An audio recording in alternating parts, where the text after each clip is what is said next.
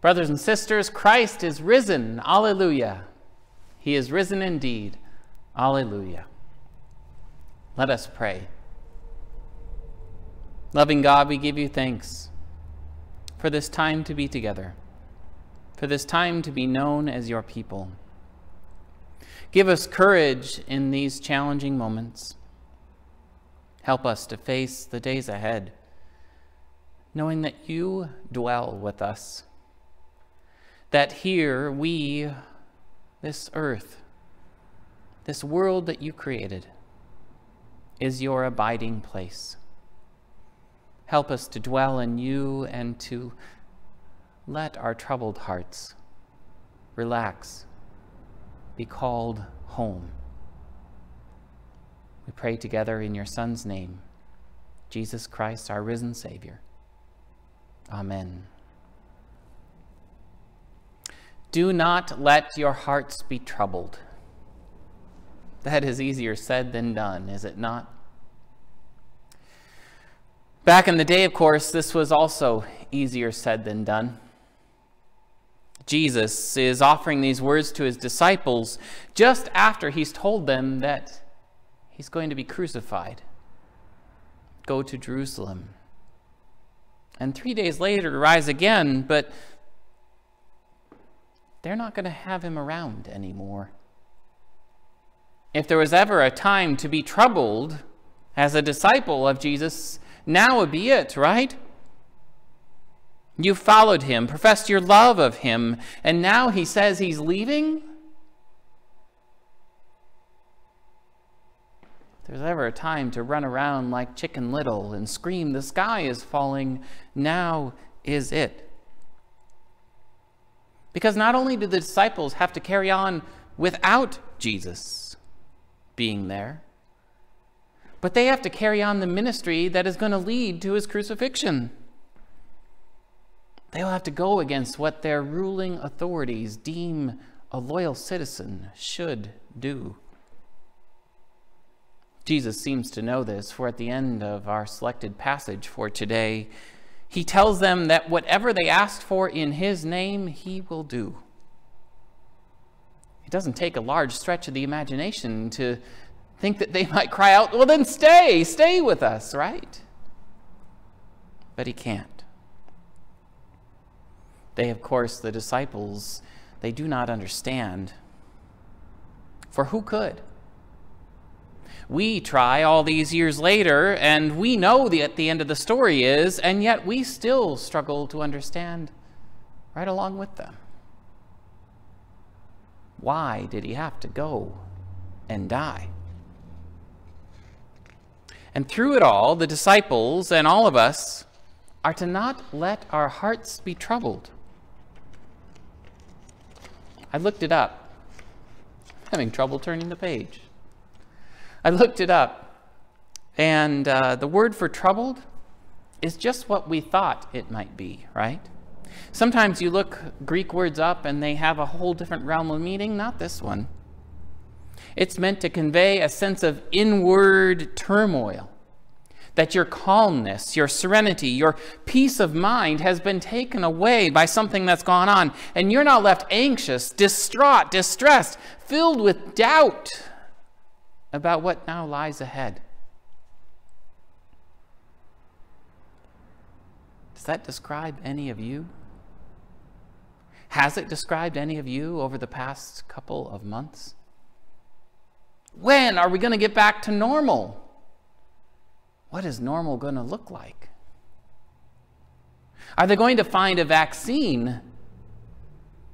When will I be able to receive it? What about my loved ones? Is someone I know and love going to contract this virus? Am I going to lose someone close to me? Can I go to the grocery store? Is that even safe anymore? Any and all of these questions are reasonable and are brought on by the uncertainty that abounds all around us. And somehow we're not supposed to have troubled hearts. promise that Jesus gives is about preparing the disciples and us for a dwelling place, a heavenly dwelling place, are the words that John uses. Last week we heard one of the iconic passages used often for funerals, Psalm 23. This week we have another. When we, as people of faith, come to the end of our lives, we long to hear the promise that there is something else prepared for us, that there's something more. And here it is, right? Jesus tells his disciples and all of us that he goes to prepare a place for them, that through him they will know how to get there, that in him they have the way. Now, they don't understand this, but I'm willing to bet that we do. That through Jesus we know that we have access to something beyond this life, here and now. The disciples have immense trouble embracing this, but we've been well schooled into this train of thought, that knowing that the pearly gates await us once this life is over. Our challenge is that doesn't do much for the trouble our hearts might feel right here and now, does it? I don't know about you, but I long for something a little bit more hopeful than just knowing that if it doesn't work out, everything will be okay. Ultimately, that's reassuring, but right now, I want more of an answer than that. And here we finally reveal the ways in which the brokenness of the world in which we're a part meets the profound depth of those who Jesus walked with as well. You see, the words for dwelling places that the Gospel of John uses, it's often translated mansions, which is even a further distortion, really, for us. Have you ever heard that? That in my Father's house are many mansions? Those words are actually words that are used and meant to convey an abiding presence. Remember, for the Gospel of John, Jesus is the Word that became flesh and dwelled in the world. Or as our brother Eugene would say, in our neighborhood. The idea is that Jesus didn't just come down from heaven to die on a cross to transact a new pathway for us to get to the life hereafter. He was God's full abiding presence that becomes the very pathway himself toward a rich and full lived life with God. To put it another way, we aren't supposed to escape this life into a heavenly one, but rather in Jesus we are to see how much we have failed, to celebrate, recognize, dwell in God's heavenly presence here, now, and for eternity. It turns out that the promise Jesus embodies isn't just about what happens after we die, but rather about transforming the whole of our life right now.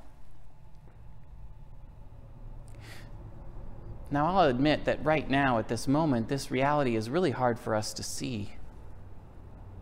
It's hard because the same forces that sought to hang Jesus on the cross are still active and alive in the world today. Forces of greed, of power, of control, of abuse, hardship, systems of brokenness, self-indulgent appetites, disease, natural or man-made, human-made disasters.